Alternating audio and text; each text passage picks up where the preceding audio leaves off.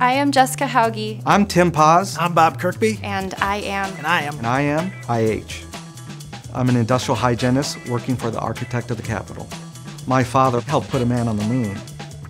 He inspired me to think big in terms of where can I take my CIH. This is my moonshot. Here I am standing in front of the U.S. Capitol supporting exterior stone and metal preservation project. It's pretty awesome. I'm responsible for health and safety for the Michigan State Police Forensic Science Division. So one day I might be looking at a chemical safety issue, doing some ventilation testing, training, noise sampling, safety data sheets, respirator fit testing. There's always something new every day.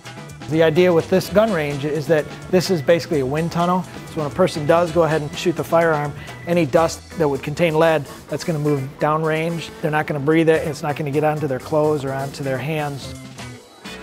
That goal of 3M, applying science to life, is the goal of industrial hygienists. I am an application engineer for 3M Personal Safety Division. I get to help employers protect the health of their workers across the globe. Anytime you're doing any hot work, grinding, welding, you're going to want to make sure you've got the spark arrestor in place. I get to bring my understanding of those perspectives to the lab. That's really exciting for me. Having that CIH, that's really key. You have not just the technical skills, but really that commitment that you care about people, you care about making the world a better place. I am. I am. And I am AIHA.